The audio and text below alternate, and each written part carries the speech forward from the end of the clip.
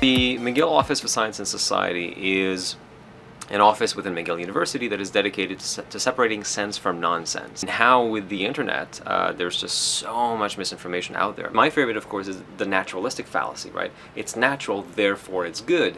That's not a good argument. Scorpion venom is natural, but I don't want it in my body.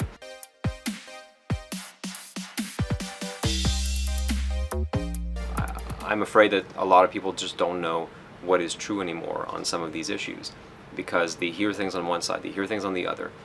There's a confusion as to who is an expert, who is a doctor, what does doctor mean? You know, where can I get my information? Which sources of information can I trust?